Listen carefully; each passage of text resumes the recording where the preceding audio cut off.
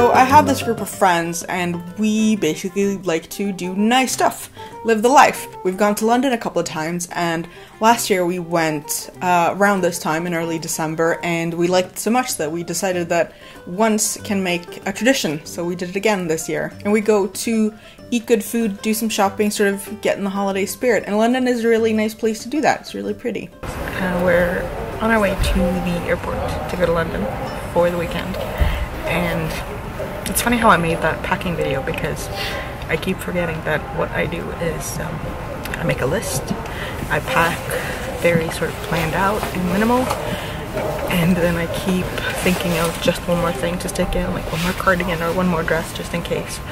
So it's like one more thing in each category, and then maybe just one more thing on top of that thing just in case.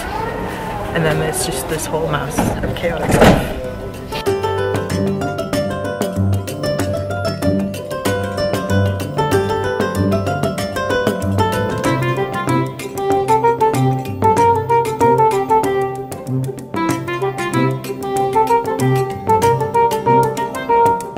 It was a little different this year because we had a couple of extra people join the core troop, so to speak, and it's harder to plan for 7 people to do the same thing as opposed to just 4 or 5, so we split up more, which is not really that big a deal, but it was a little sad because it's nice to really do stuff together and kind of do the same things or discover things, and then you can talk about them together. We've landed in London, we've had a couple of drinks, and I had some amazing mac and cheese. We are staying at the Ace Hotel in Shoreditch, which is this wonderfully hipster hotel, sadly not Spawn. And tomorrow we're gonna have amazing food, museum, shopping, more food, whole point of this trip.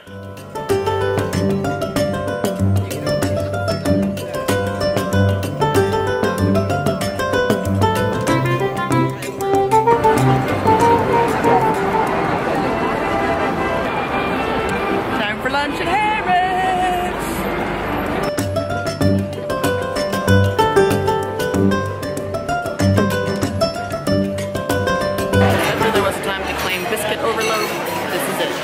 A repeat from last year was Bob Ricard, which is this place that's sort of an English-Russian fusion, has amazing food, and it has a champagne button. So yeah, you press the button and champagne comes to the table.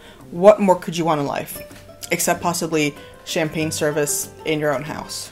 We also went to a traditional Victorian tea at Victoria and Albert, which was amazing. It was educational. I learned some new stuff. It was really, really good. The cucumber sandwich made some of the people in attendance cry. I didn't have time to walk around the museum much, which is sad because they always have amazing exhibitions, and I hope to make it back before a couple of them close.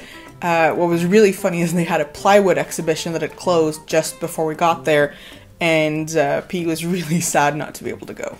My favorite new experience, which for some reason I haven't done in the dozen or so times I've been to London, was the actual London Museum. I don't know how many other museums I've been to in London, but this was the first time there, and I can highly recommend it. They have really, really nice exhibitions, a lot of cool stuff, 2,000-year-old coins. It's an old city, so sort of the literal and figurative layers of the city are really, really interesting to explore.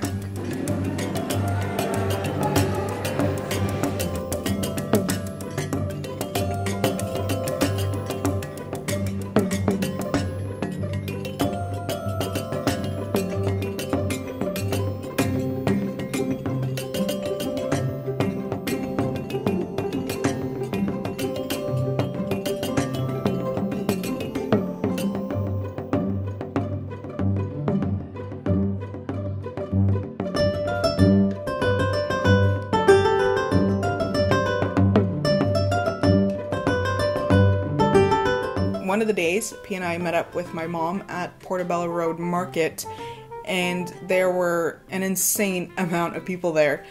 We walked there on our way to lunch and then a little bit back, and it was a little too much for me, but it was really, really fun. I'd like to go someday when I'm not either hungry or stressed. I bought a tiny little 50s advertisement pocket knife, partially because it was so cute, and partially because I find myself needing a knife to open annoying little packages a lot of the time, so goodbye. And overall, London in December is really crowded, which I knew, but apparently I keep forgetting. But those 4 or 5 days basically were what I wanted. I got what I wanted out of the trip, you know, good food, did a little bit of shopping, I got some cardigans out of it, a little bit of makeup and skincare, and just a little bit of time to wind down. We were not as good at doing nothing this time as we usually are on vacation, so having this weekend totally off and to myself was nice. It's that thing of you need a vacation to relax from your vacation. And now we have a good supply of shortbread and a Christmas pudding for Christmas. So, Merry December.